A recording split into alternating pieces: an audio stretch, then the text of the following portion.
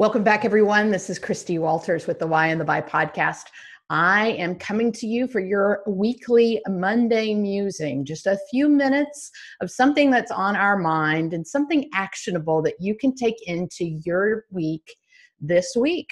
And so I want to talk to you this week about the concept of quality and quantity. I recently listened to a podcast by Jordan Harbinger with The Art of Charm, one of my favorite podcasts, by the way, one of the best interviewers in the industry, in my opinion. And he did an episode on if quality is what you want, then you have to focus on quantity. Now, this really caught my eye because I have been focused on trying to do a lot more writing. As you know, I started the podcast with Jeff because I didn't love writing and I wanted to get some content out there. I wanted to have an opportunity for people who didn't know me to get to know me. And I still, a year later, the podcast is doing a phenomenal job of getting some content out there for me, but I need to really step up my game when it comes to writing. So I started a process this year where I write 100 words a day. And that's important for me because 100 words is really not that much. If you think about it, you can really do it in bullet point posts. You don't have to do a whole lot of thought process around it. It's not something I'm posting out for the world to see. It's really just 100 words on whatever it is I'm thinking about that day. And there's no judgment. There's no stake in the outcome. I fail a lot. I fail early, and thankfully I'll be able to fail forward because I'm actually just getting my thoughts out on paper. The other thing I did is I actually established a process of posting one post or blog post per week. And so I introduced you to my question of the week a couple of weeks ago on a Monday Musing. And that gives me a little bit of structure so that my post doesn't have to be something that I sit and ponder and it has a life-changing effect on everyone. It just becomes that question of the week and what do I think about that question? And it also helps to frame those 100 words that I write every day. So I want to go back to this concept of quantity and quality.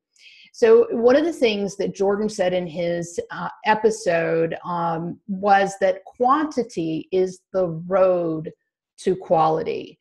Too often, and I count myself squarely in this field, too often we think we have to know it all and it has to look perfect for it to be consumed by the world. And your world can be small, meaning that it's just an email that you're writing for a group of people at work, or if it's a book that you're writing for millions of people that might read it across the globe, it's still a matter of perfection. And we are paralyzed by perfection every day. And this need to know it all, the belief that if we put anything out there in the world, that it has to have this mark of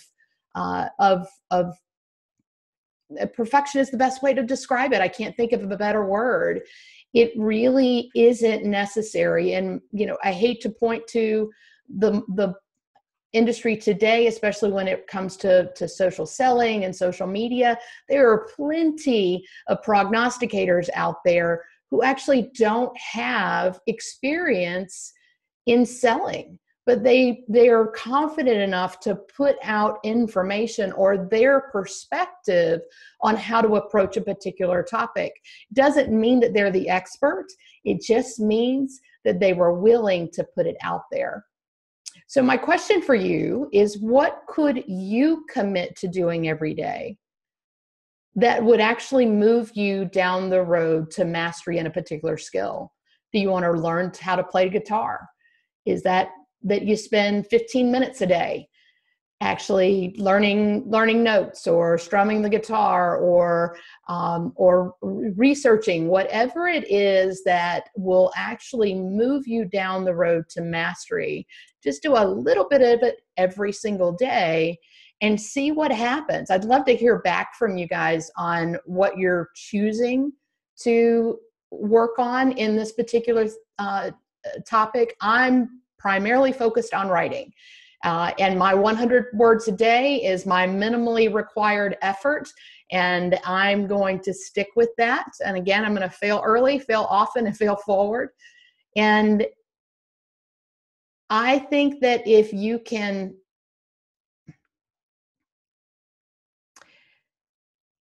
you cannot get to mastery if you do not produce a huge amount of work. So that's it for my Monday musing this week, guys. Think about your quantity versus your quality. And are there some areas where you could introduce a whole lot of quantity of work that will move you further down the road to mastering a particular skill? We would love to hear back from you on what you're using from our Monday musing. Are you finding this helpful? Are there certain topics that you would love for us to tackle? We want to engage with you. As you know, this year we are introducing a whole lot of new ways to engage with us, including our live book club, which will be coming up here in a couple of weeks. If you want to learn more about that, go to thewhyandthebuy.com, and you can click on both the newsletter registration link and the book club registration link. That will give you an opportunity to become a part of our community. And more importantly, we are only here because you guys are listening. So if you're listening, you want to hear something else, you want us to tackle a particular topic, you want us to bring on a particular guest, that's what we're looking for from you guys. So engage with us, connect with us on social media, go out, register for the newsletter, register for the book club. And I can't wait to see some of you guys in a couple of weeks on our live book club discussion. That's it for me. Thank you so much. And remember, when you know your why, your hows and your whats get much better.